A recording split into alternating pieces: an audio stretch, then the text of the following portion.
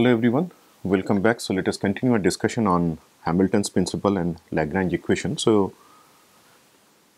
now we have derived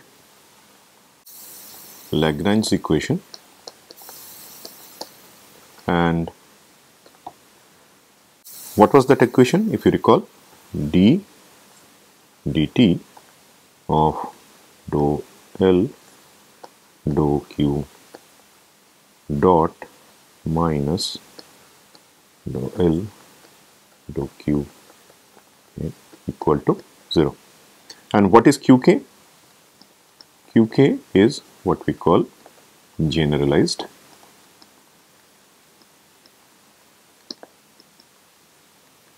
coordinate.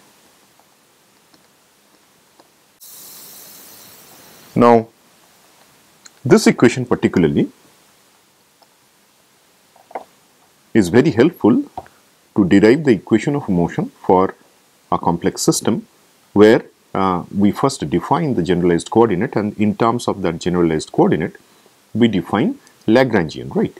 So what is Lagrangian? It is nothing but t minus v. Now automatically the first question comes in our mind that we started this course with Newton's law and D'Alembert's principle, right? So the question is, can we derive the equation above from D'Alembert's principle?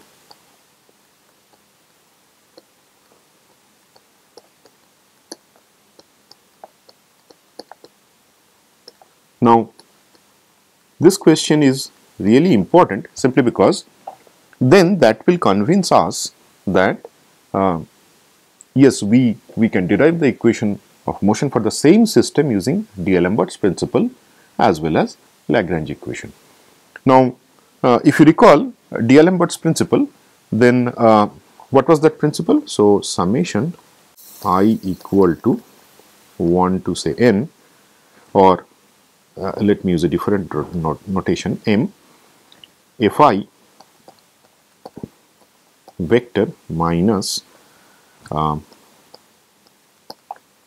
pi dot, this is a vector, is equal to 0.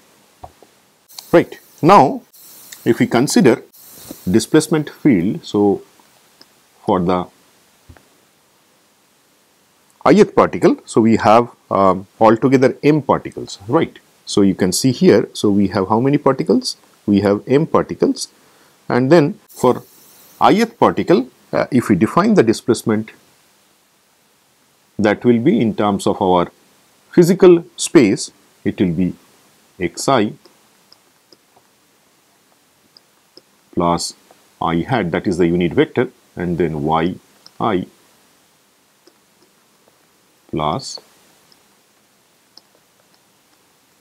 so we have 3 unit vectors along the 3 orthogonal coordinates in Cartesian framework, and then we define the position vector for the ith particle. Now, if we consider virtual displacement, and that for the ith particle will be defined by this notation. So what will be the virtual displacement? We all can easily write that. So it will be, so the virtual displacement of the ith particle in terms of generalized coordinate we can easily write. So this will be k equal to 1, sorry, this will be 1, not I, 1 to n, right? So we have n generalized coordinate, so qk, k equal to 1 to n, and we have m particles. So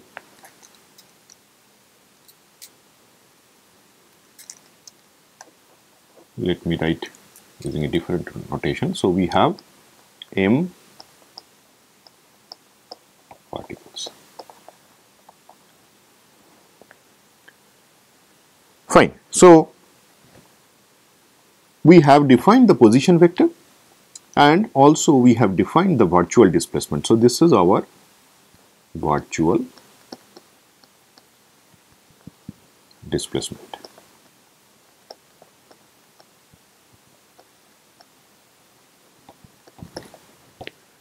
Now once we define the virtual displacement, you can easily sense we will talk about virtual work done. So for that, what we do, we multiply both sides of this equation with the virtual displacement. So what we have is I equal to 1 to m, and then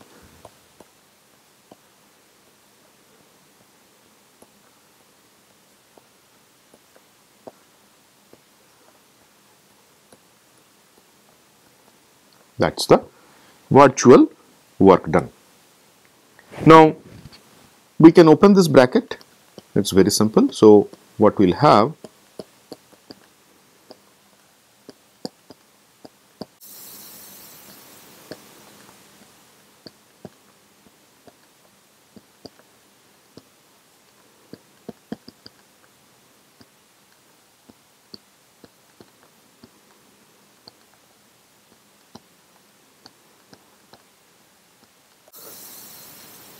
now if you look at this right hand side, so what we have, this is the force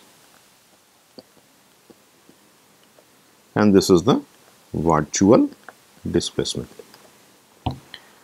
So force times displacement, we get the work done. Now if I further modify this right hand side, so what we have is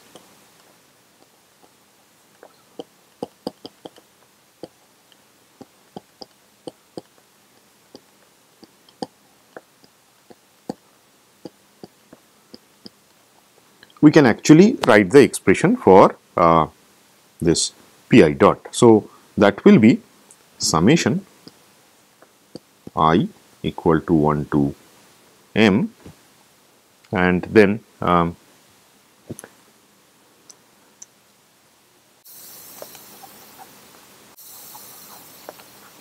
so now once we have this expression, so let us consider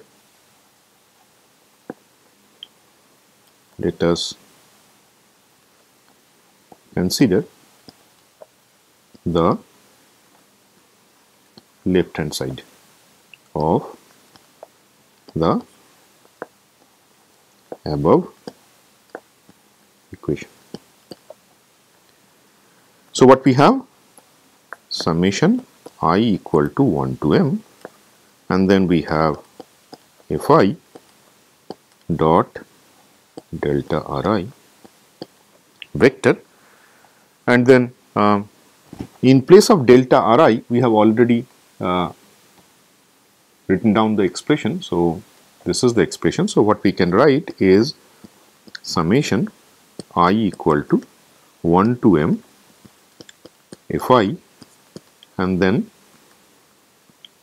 summation k equal to 1 to n, and then we have delta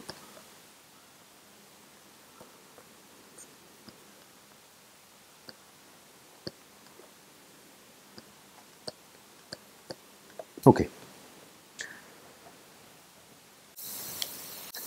So what you can see now that we have two summations, one over I and another over k, right? So what we can do, we can interchange this summation. So if we just rewrite k equal to 1 to n, remember k is the index that is associated with the generalized coordinate, right? And then what we have is summation I equal to 1 to m, that is the number of particles. So what we have is fi, then we have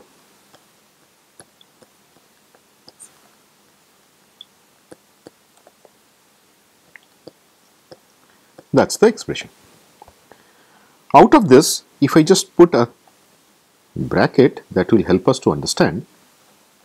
So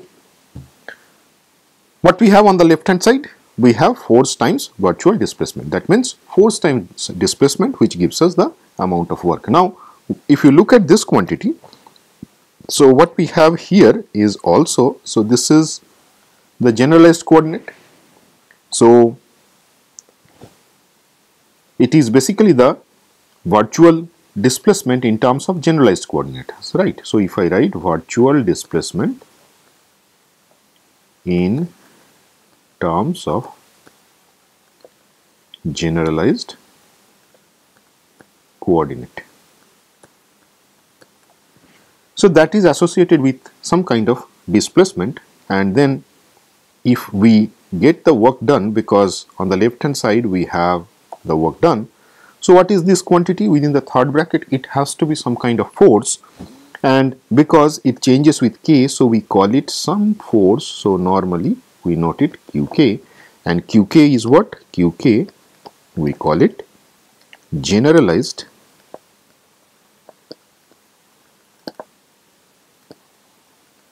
force,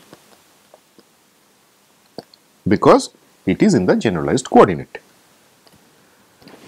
right? So what we have here is the expression for qk. So what we have, qk is equal to summation I equal to 1 to m, because it is over I, then fi times dou r I vector divided by dou qk. Okay, let me just erase this.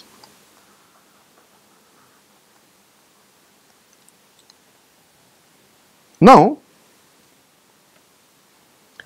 we can further expand this, because if you look at the definition of the position vector Ri, we have already defined, and then for a conservative system we know how this force is actually related to the potential. So for a conservative system,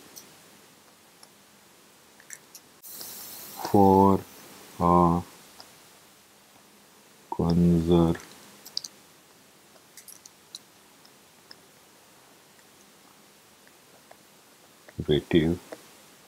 system, we can conclude that this Fi will be what? Minus of this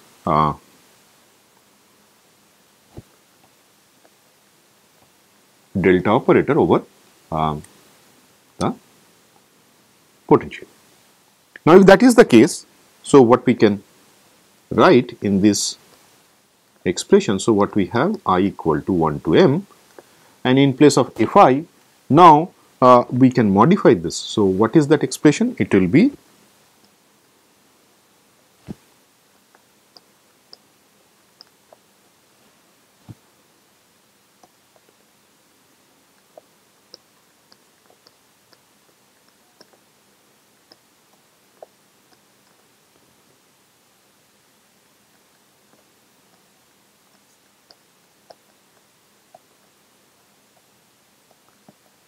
so this operator over V, right? So this over V, and then we have the remaining part. Remaining part is what? We have the first differential of position vector with respect to the generalized coordinate. So in place of Ri, we can write xi I hat, then yi j hat plus zi k hat. Right. Now if we take this V inside, so what we have is actually V here, and then we have this dot product. Now if we do that, what we have is minus I equal to 1 to m, then what we have is the dot product between two vectors. So we have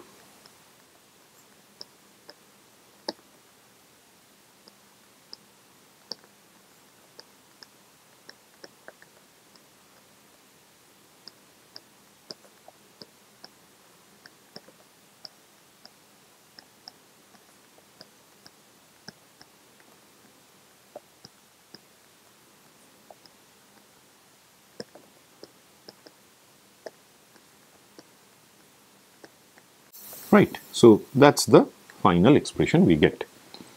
Now, if you look at this expression, we can definitely simplify this, because effectively we have this is minus dou v dou qk. So finally what we get, qk, that is the generalized force, is basically the partial derivative of this strain energy with respect to qk, that is the generalized coordinate. Now if you look at this expression and look at this expression, both of them are consistent, simply because in the physical space this force actually is related to the potential, and here in the generalized coordinate also we can see the same relation, right? So that's a very important conclusion. Now up to this point what we have done is the left hand side of this equation that we derived from the D'Alembert's principle. So we start again with D'Alembert's principle, then quantify the virtual work, and then the left hand side of the equation we simplified, and we get this expression, right? So now what we will do, we will let us just write down the left hand side of the, therefore left hand side is summation I equal to 1 to m, then we have Fi delta Ri, this is equal to summation k equal to 1 to n, we have qk, and then delta small qk. Now if we write down the expression of qk, so this will be summation I equal to 1 to m, in place of qk we have this expression times delta q. So that's the expression we get for the left hand side. Now what we'll do, we'll consider the right hand side and we will derive the expression further. So let us consider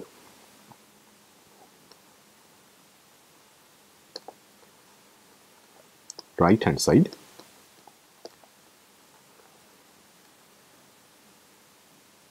of the equation. Let me just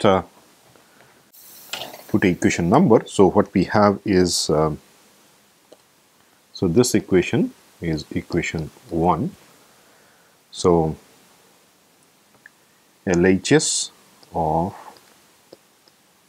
equation 1, and then we have the right hand side of equation 1. Now what is the right hand side? So right hand side is again summation I equal to 1 to m, then we have pi dot delta Ri, right? Now,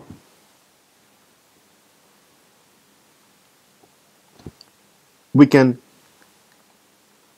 expand pi dot. So, what we have is I ranging from 1 to m, and in place of pi we can write m I.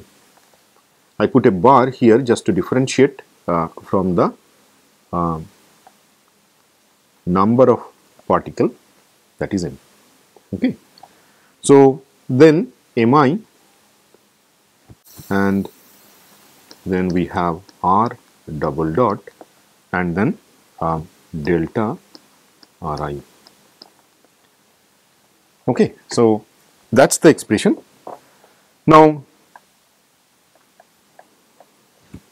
we have already derived the expression for this virtual displacement, and let us focus on the term ri double dot. So, if we further expand this expression, I equal to 1 to m, and then mi, then ri double dot, and then in place of the virtual displacement, what we have is summation k equal to 1 to n, and then delta or dou ri dou qk times delta qk. There will be a vector notation. Okay. So, up to this point is fine. We can then put a third bracket here. Okay. So, now again what you have here is two summations, one over I, another over k. So, we can interchange if we just take this summation over k outside. So, summation I equal to 1 to m, and then mi bar times ri double dot, and then what we have is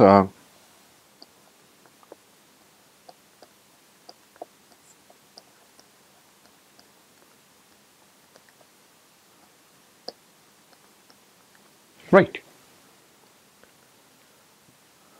So, again I repeat, what we have done is we interchange the summation and then we get this expression. Now if we focus at this ri double dot, mi bar times ri double dot, then times dou ri dou qk, this quantity we can actually simplify it further. That we will do in a minute. For that, let us consider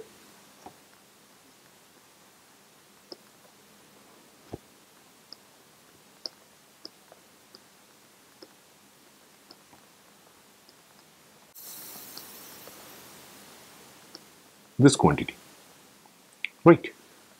So, if I expand this quantity, how do you get this? Actually, I have, as I told you at the beginning, ri double dot times mi bar and then times dou ri dou qk. So, we consider this quantity, and then if we apply the first differential with respect to t, so what we will get? We will have mi times ri double dot, then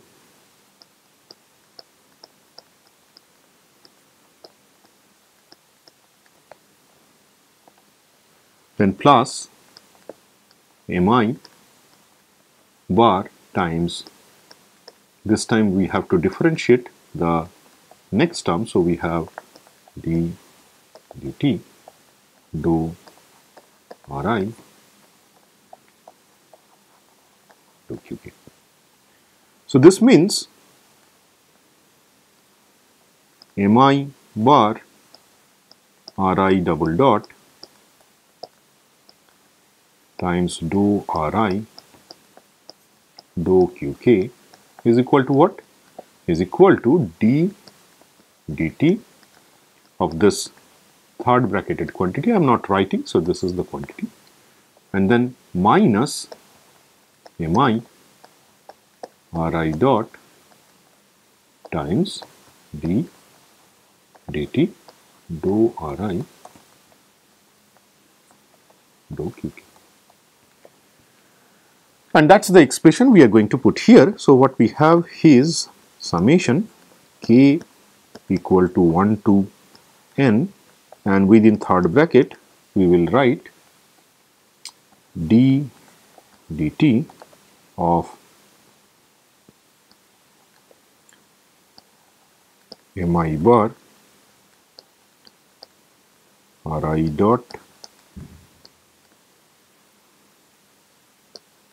dou ri dou qk minus mi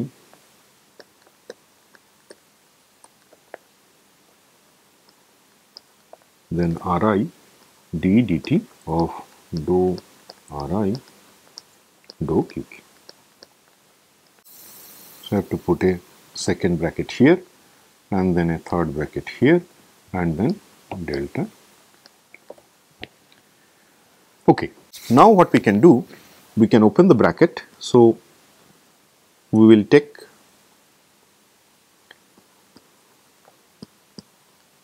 k equal to 1 to n, and then we'll take this d dt inside. So what we'll have is mi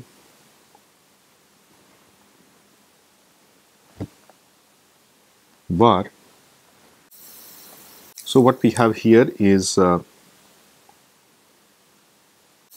d dt, and then this second bracketed term we can actually modify. If you look at, first we have this dou ri dou qk is equal to what? We can write down this as dou ri dot dou qk dot.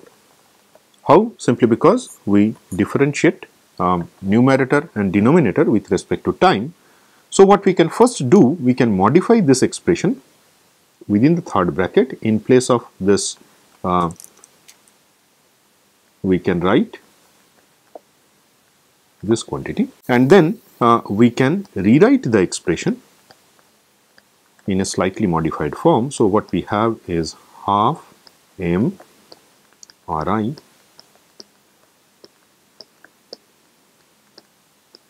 right. So this is the first term, and then minus, again here also we can modify.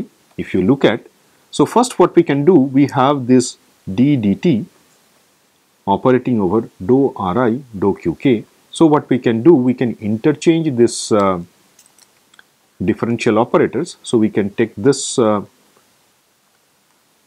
dou qk out and then do d dt over ri first. So you can easily do, because these two operators do not affect each other. One is with respect to qk, that is the partial differential, and another is with respect to t. So we can modify this expression. Now if we do that, what we have, this expression is the first differential. So what we can do, d dt of ri is equal to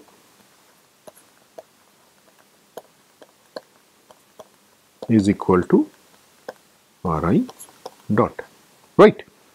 So if that is the case, and then I think I have missed one dot here. So there is a dot here, as you can see it is there. So we have again this expression which we can further modify. So we have dou qk, then half m ri dot times ri dot. times dou qk. Right.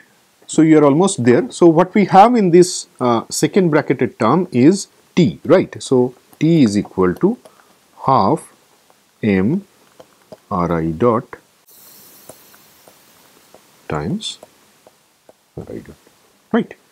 So if that is the case, we can modify this expression. What we have here is summation I equal to 1 to n, then within third bracket we have d dt dou qk of t minus dou qk again of t times delta qk. Right. Now, if you look at this expression, we have kinetic energy that have appeared in this expression. Now, if we modify this expression in terms of Lagrangian, so what we have, L is equal to T, which is a function of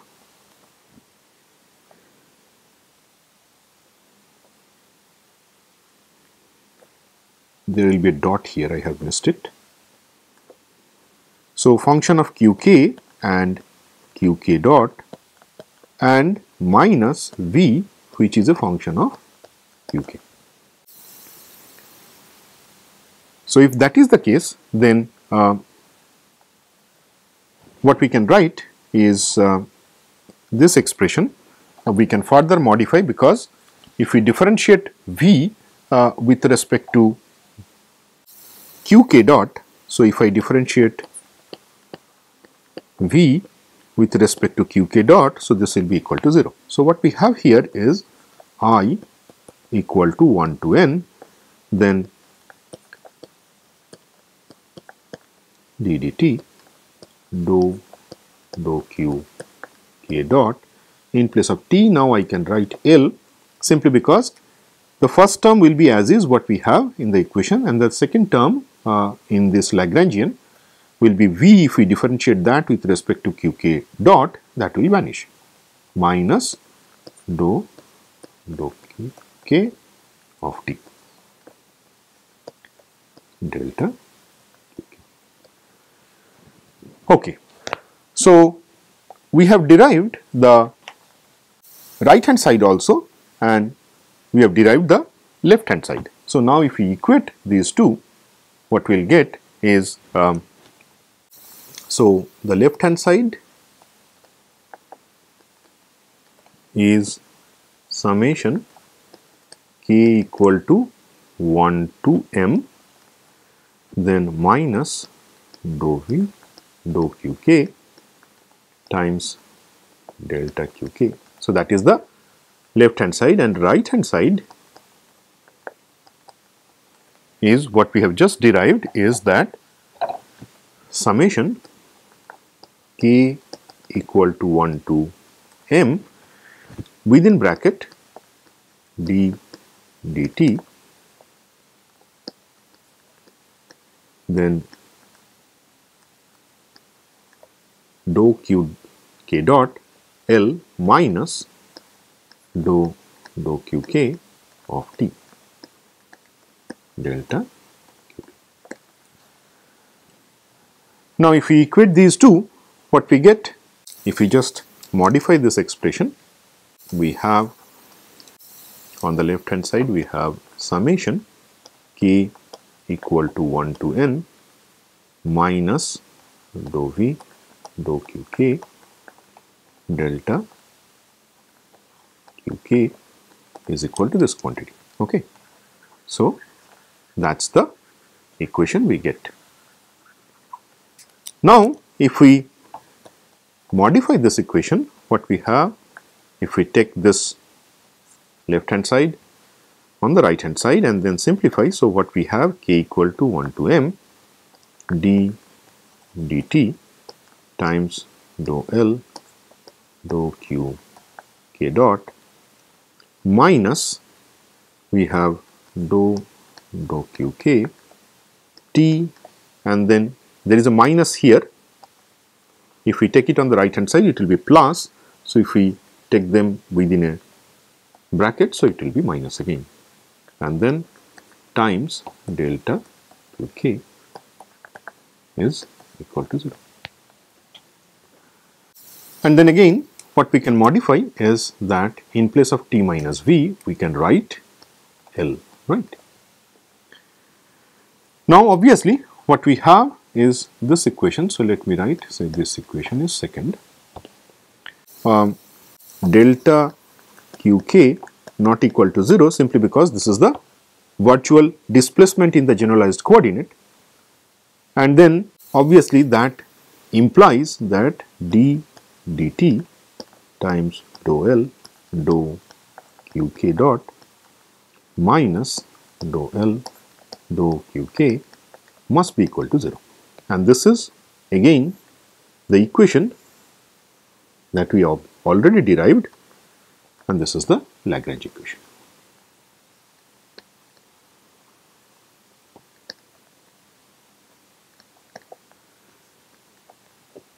So what we see is that we start with the D'Alembert's principle, and then we take the help of virtual work, and then using these two we have derived the Lagrange equation that we very often use to derive the equation of motion of a dynamical system. Now, to derive this equation, we actually adopted two different paths. First, we started with the Hamilton's principle, then we used the concept of variational calculus and derived this equation. Today, we did not use actually the concept of calculus of variation, but we used the vector representation of the physical space as well as the generalized coordinate, and then using virtual work done, we have derived the same equation of motion. Now that actually convinces us that the system we deal with, if we adopt the path of D'Alembert's principle, we get a set of equations, and if we follow the Lagrange equation, we will also get the same set of equations because they are actually interconnected, and we have already derived this using two different approaches. I repeat once more, today we have used virtual work done, but in the previous lecture we derived the same quantity using optimization of action integral. So it actually proves two things in a single shot, that the force equilibrium we talk about in terms of Newton's second law or this D'Alembert's principle is actually embedded in this equation. Not only that, the solution of this equation gives us the path for this system of particles that actually optimizes the action integral. So these are the two most important features that we have discussed in the two classes, and then further what we will do, we will explore some system and we will derive the equation of motion using this Lagrange equation, and also then further we will investigate what we mean by Hamiltonian and then the canonical form of the Hamilton's equation. So that we will do in the next class. Let us conclude today. I hope this derivation is clear to you. So you go through it. If you have any difficulty, do let us know in the open session. We will try to clear your doubt. Thank you very much.